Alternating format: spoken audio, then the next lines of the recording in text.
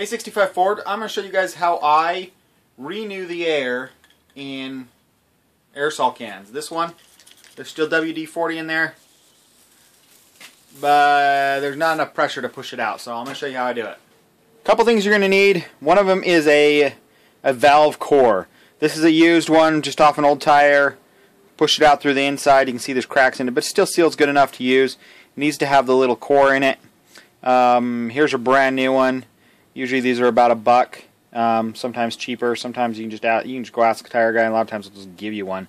But this is a valve core. This is what you fill up your car tire with. Okay. Next, we're going to take off the spray assembly, and this works on this style of aerosol can. Okay.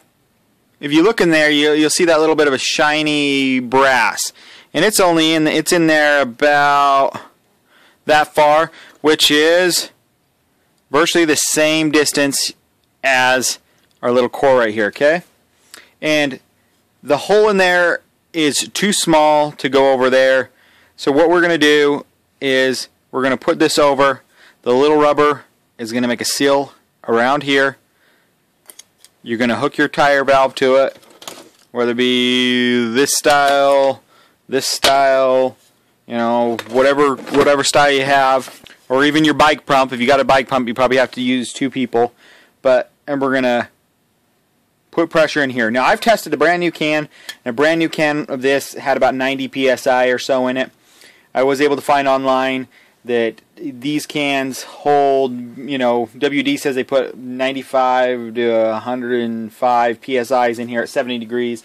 Of course, the warmer it is, the higher the pressure gets in there. But so if you put in 100 psi or whatever most standard compressors do, 90 psi, you'll be safe.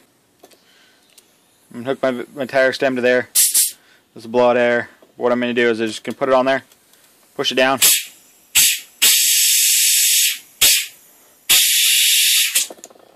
I got air in my can. This has roughly 80 psi or so in it now. So this is almost empty now.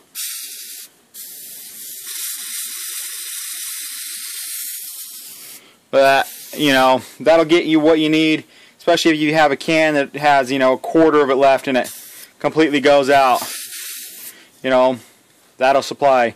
In the next video, I'm going to show you guys how to actually make a aerosol can that you can actually refill with, let's say, the refillable WD-40 or something, and pump it up and reuse it. A lot easier than this, but I'm going to show you that in the next video, so stay tuned. Stay tuned. Like I said, I'm going to do the other video on how to make your own aerosol can. Put the link right here. Don't forget to leave a comment below, rate and subscribe. Thanks, guys.